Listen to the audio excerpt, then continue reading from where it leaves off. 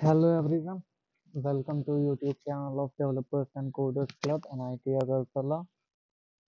So here we will be solving question number B of Educational Code Forces round 159, and the title of the question is Getting Points. So let's read out the problem first.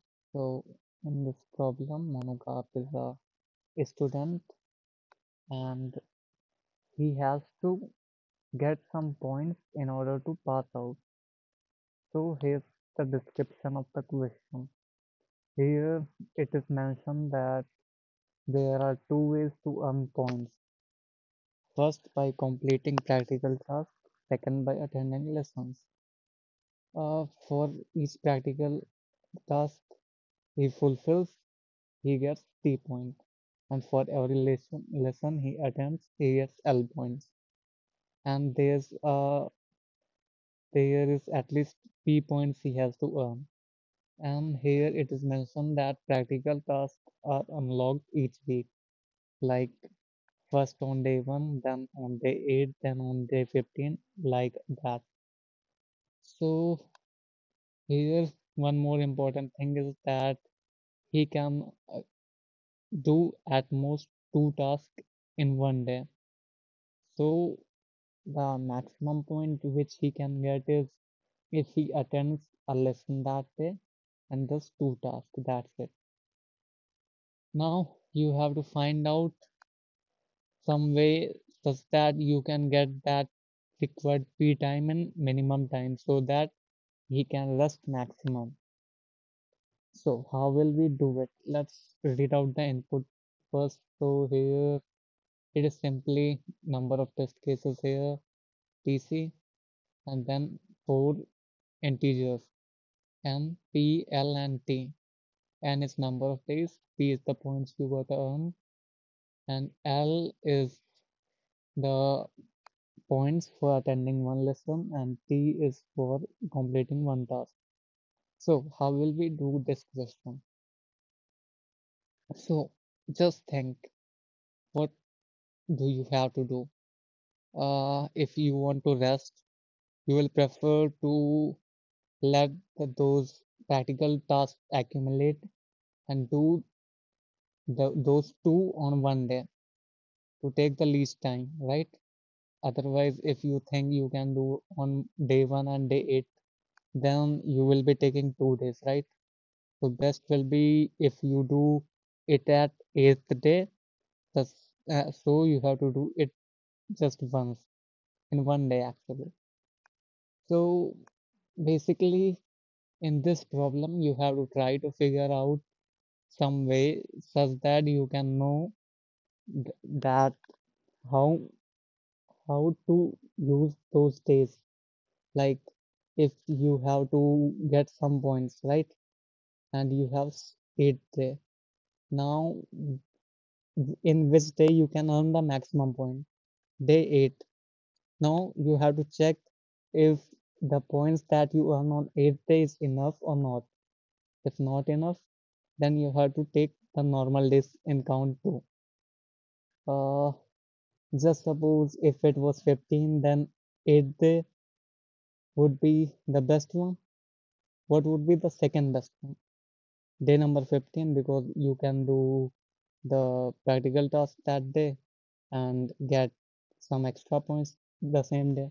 And then if still you need more points, then you have to attend the normal classes.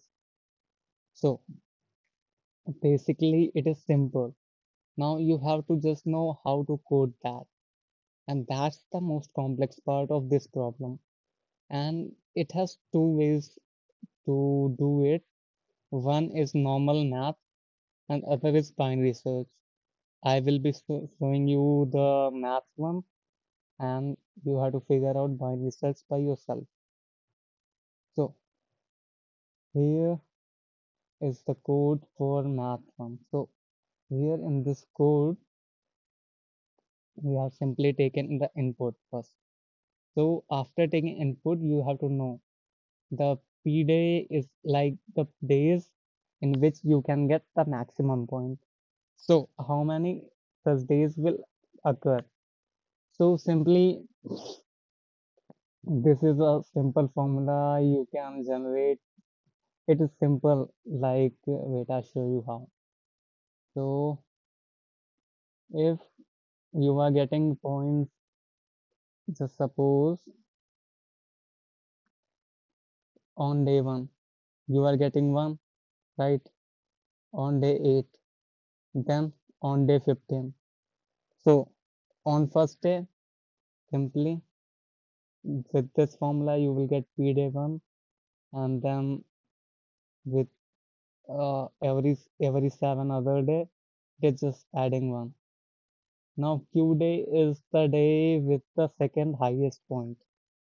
Now P day takes 2 out of this. So here is some formula to get exactly the value of P day and Q day. P day is highest payday, Q day second highest payday.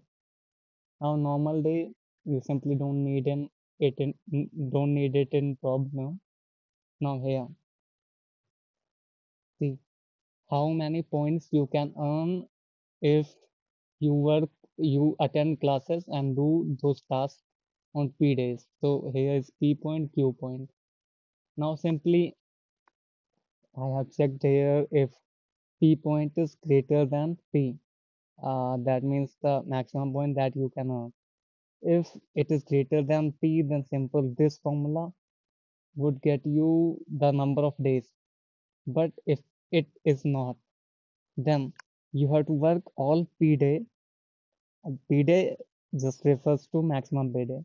So you have to work all P day to get this, get the maximum points deducted from that P. Now you need some more points, so you have to work on the Q day. Now, after working on Q day too, if you still need more points, then here you have to take the normal days in count too. And in the end, you have to just subtract the number of working days to the total days, and you will get your answer, the number of free days. And that's it. It looks a little complex, but if you just focus a little on it, then you will see that it is simple, just a little bit of mathematics. But I'm sure that the binary search way will be way easier for you to at least write. That would take just the understanding and implementation. Here you have to generate some formulas which are a little complicated if you see at first. And that's it for this question. Thank you for watching.